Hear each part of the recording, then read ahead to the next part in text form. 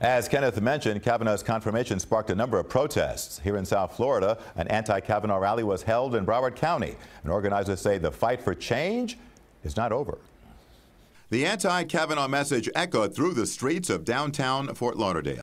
No justice, no seat.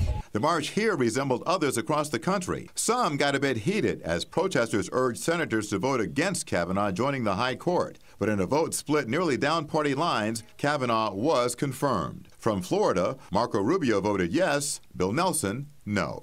Shame on you, Susan Collins! Shame on you, Susan Collins! When word reached marchers in Fort Lauderdale, those who had shown up expressed their frustration. Every survivor, including me, takes issue with this. Ingrid Ayala says she was sexually assaulted and marched in support of Kavanaugh accuser Christine Blasey Ford. Meanwhile, organizer Rosa Valderrama vowed to support midterm candidates who are running against senators who supported Kavanaugh. Even though we live in Florida, we're still going to donate to those campaigns.